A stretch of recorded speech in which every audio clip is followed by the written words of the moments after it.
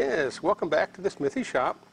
Today we're going to be touching on some more adjustments on the machine. We're going to be going through how to adjust the Gibs on the machine.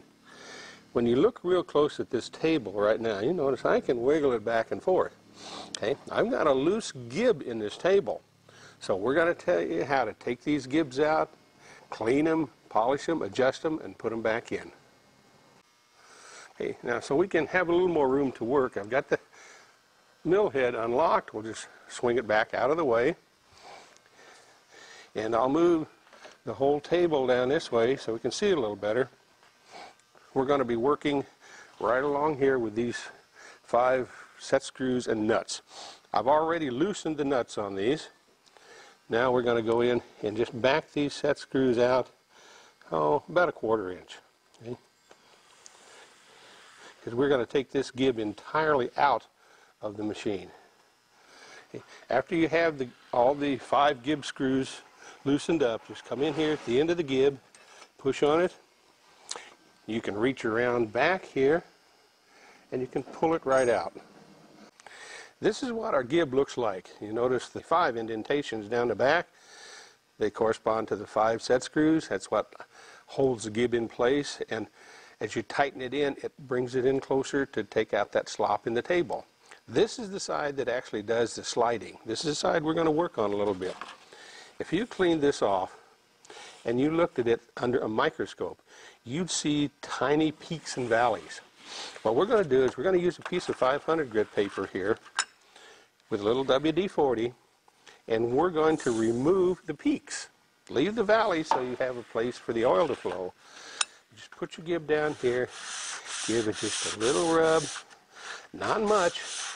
You're not trying to polish it, you're just trying to take off those little peaks. That way you can get the Gib tighter without it binding. Okay, let's wipe this down. Now you may not be able to feel a big difference in it, but just that little bit will really help a lot. We're getting ready to put this back in, so let's put a coating of oil on it. There we go. I love those oil cans with the flexible spouts. Let you get it anywhere you want to get. Spread that oil out real good. Okay.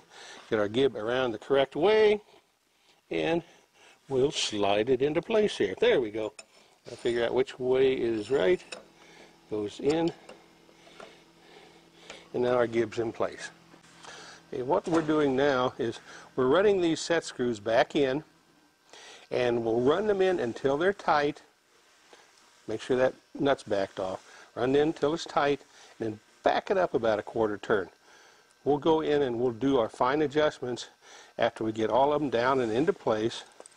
The reason we're tightening them down tight first is to squeeze out any excess oil, because this is going to be a very precise fit here.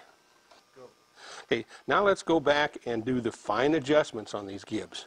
We're going to start with the middle one. Okay, when you tighten it down, you're going to find that this table becomes harder to move. Tighten it down to where it moves hard. Back it up until you get that nice free movement. Just barely back it up to that point. Come in here, hold the set screw, and tighten that down. Then check it again. Okay? We're going to repeat the same process. We're going to go back and forth, working from the center outward until we get all 5 of the Gib screws tightened. Okay, now that you have your Gibs adjusted, and in our last video we adjusted the backlash, so this axis here, you'll find it moves nice and free, but it doesn't just sit there and spin. There's a little bit of preload on it to keep that accuracy. So your backlash is just about going as you can get it, and you have no movement in your table. Your y-axis adjustments are done. Now let me show you the x-axis adjustments, the tailstock, and the tool post Gibs. Those other 3 things also have Gibs on them. Okay, you now know how to adjust the Gibs on your machine. The more of the adjustments and tweaks like this we do, the more accurate your machine and the more accurate your projects. I want to thank you for coming into the Smithy shop and watching this video. I hope it's been educational and informative for you. Keep an eye out for our other videos that will be coming out soon. So this is Dave saying goodbye from the Smithy shop. Until next time.